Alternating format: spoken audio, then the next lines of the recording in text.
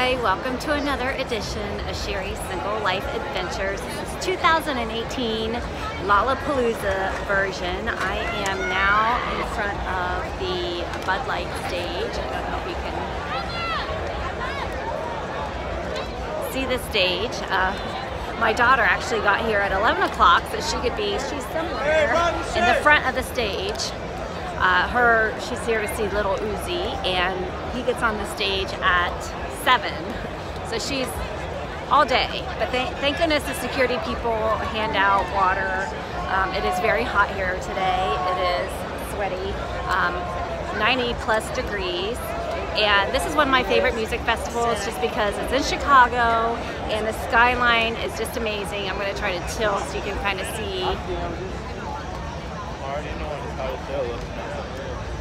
the skyline, which at night is just amazing. All the buildings are lit up with all different colors, and you know, this festival, it's mainly 20-somethings, but tell you what, this girl can hang. So having a great time. I've heard a lot of good music, and this is one of my favorite things to do. A lot of great bands. I usually end up at Perry's stage. That's electronic dance music with good beat, lights flashing everywhere. That's my vibe. So if there's nothing going on one of these other stages, then that's usually where you can find me. So thanks for tuning in. So this is my adventure right now. Until next time, I'll talk to you soon.